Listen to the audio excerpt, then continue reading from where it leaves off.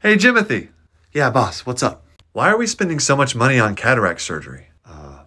It's a really common surgery. Well, can we not do that? Can we not cover cataract surgery? Yeah. No. People need to be able to see. Well, can we do that thing where we get to practice medicine without a medical license? Prior authorizations? Yeah. What if we require prior authorizations for every cataract surgery? Do you have any idea how many cataract surgeries there are every year? I don't know, like 100? 4 million. This would be a huge burden on patients and doctors. Oh, come on, doctors won't care.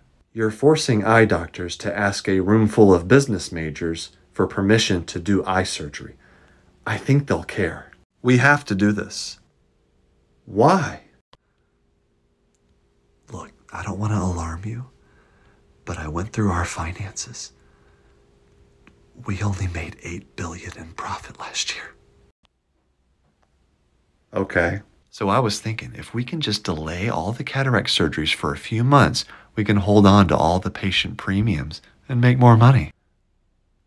Can we just, for one day, not be evil? Jimothy, you knew what you signed up for when you started working here.